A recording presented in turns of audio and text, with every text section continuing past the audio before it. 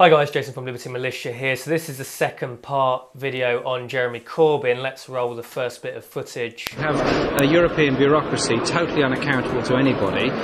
Powers have gone from national parliaments, they haven't gone to the European Parliament, they've gone to the Commission and to some extent to the Council of Ministers. These are quite serious matters. So words there from Jeremy Corbyn sounding very Eurosceptic. He has had a Eurosceptic position through nearly all of his political career. Let's cut to a video post-Brexit and see what he has to say there.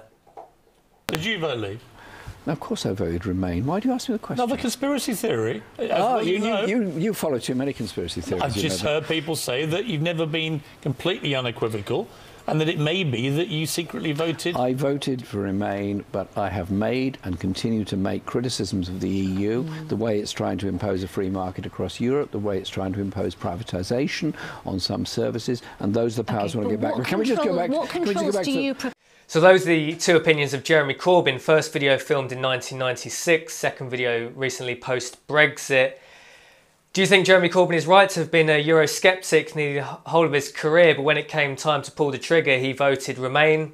In Jeremy Corbyn's head, he must honestly think that if he was PM, he would be able to negotiate a good deal with the EU. I think there's very little evidence of the EU willing to entertain much negotiations with the UK at all. It's possible we've had a very, very strong leader, possibly like a Donald Trump or something along those lines, possibly some negotiating on the table, but I think Miss May's too weak, Jeremy Corbyn's definitely too weak and doesn't have the attributes of a leader that could negotiate with the likes of Juncker. What are your thoughts? Do we support Corbyn? Do we boo Corbyn? Leave this one up to you guys, but I think there's definitely some questions there over Eurosceptic Corbyn, who when it came time to, when the money was on the table, he voted Remain. See you in the next video.